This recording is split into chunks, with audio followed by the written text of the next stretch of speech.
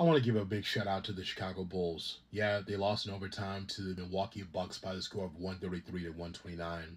But I love the effort from the Bulls. They had their 4 game winning streak snap. One of the wins they had is against a very, very good Milwaukee Bucks team. And they took the Bucks to the limit at Fiserv Forum. This is without Alex Caruso. This is without Zach Lavine. Somehow, some way, this team is finding a way to win because the grit is there from Kobe White. Just supposed to be a point guard, right? Now he had 33 points and he had 4 assists. On top of that, you got a great effort, I thought, from DeMar DeRozan. He had 41 points and 11 assists to try to help the Bulls win. I know that Lavine is out, but this team is moving the ball and they believe in each other for once. It's been entertaining basketball. We've been waiting for this for a while, and we're seeing this from the Chicago Bulls. So hats off. A loss to the Bucks on Monday night, but still really entertaining basketball and a team that believes in each other. Good to see.